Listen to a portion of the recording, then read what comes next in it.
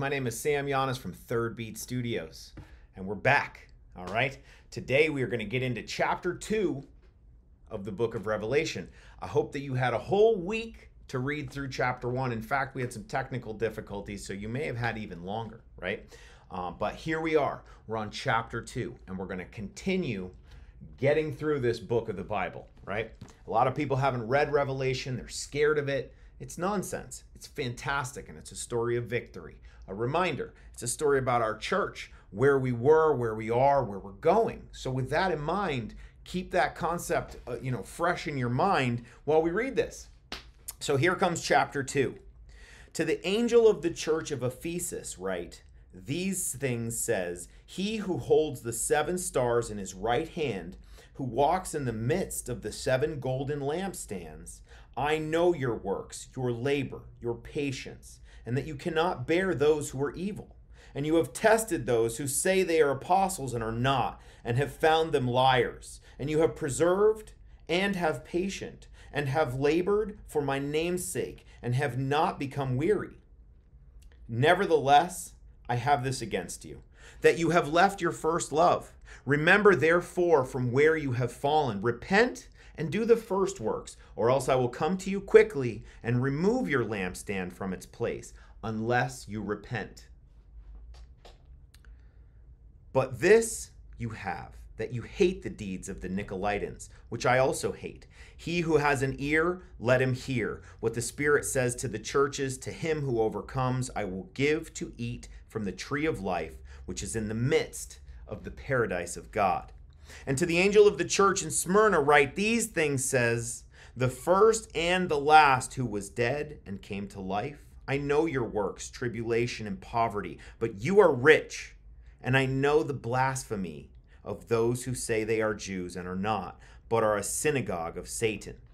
Do not fear any of those things which you are about to suffer. Indeed, the devil is about to throw some of you into prison, that you may be tested, and you will have tribulation in 10 days.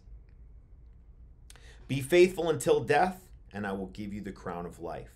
He who has an ear, let him hear what the Spirit says to the churches. He who overcomes shall not be hurt by the second death.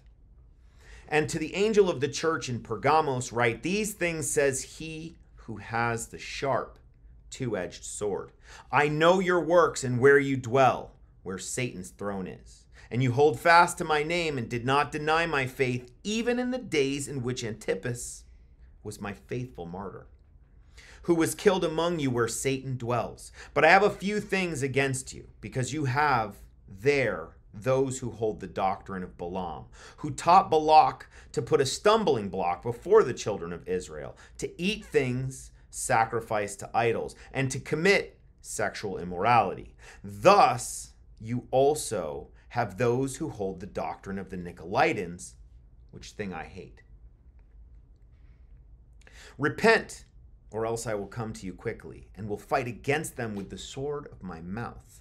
He who has an ear, let him hear what the Spirit says to the churches. To him who overcomes, I will give some of the hidden manna to eat, and I will give him a white stone, and on the stone a new name written, which no one knows except him who receives it.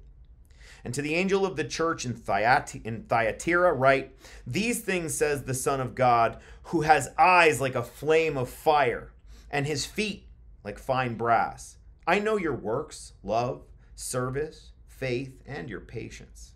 And as for your works, the last are more than the first. Nevertheless, I have a few things against you, because you allow that woman Jezebel, who calls herself a prophetess, to teach and seduce my servants to commit sexual immorality and eat things sacrificed to idols. And I gave her time to repent of her sexual immorality, and she did not repent. Indeed, I will cast her into a sick bed, and those who commit adultery with her into great tribulation, unless they repent of their deeds. It's really interesting. I will kill her children with death, and all the churches shall know that I am he who searches the minds and hearts, and I will give to each one of you according to your works. Now to you I say, and to the rest in Thyatira, as many do not have this doctrine, who have not known the depths of Satan. As they say, I will put on you no other burden, but hold fast what you have till I come. And he who overcomes and keeps my works until the end, to him I will give power over the nations. He shall rule them with a rod of iron, and he shall be dashed to pieces like the potter's vessels. As I also have received from my Father, and I will give him the morning star. He who has an ear, let him hear what the Spirit says to the churches. That's chapter 2. We're getting closer. Keep God with you wherever you go. He's promised you his Holy Spirit. That is the beginning of your relationship with him. He's going to give you a reward out of the gate, which is the Holy Spirit to help guide you on your decision-making paths, right? So that your works start to look like the works of Christ, so that we begin to become an example of him.